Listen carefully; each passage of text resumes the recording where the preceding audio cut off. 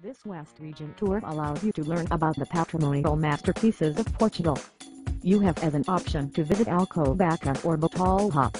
Included in this tour is a visit to Fatima, the religious capital of Portugal, and an essential place to visit for many people. However, if religion doesn't interest you, you can visit both Batalha and Alcobaca instead.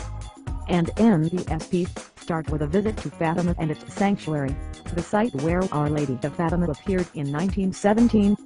Since then, millions of pilgrims go there to pay their promises, to pray, or just to feel its mystical strength. The sanctuary square and NVSP is so big that it can only be described by numbers. It can receive simultaneously 300,000 visitors, and it's twice the size of St. Peter's Square in the Vatican.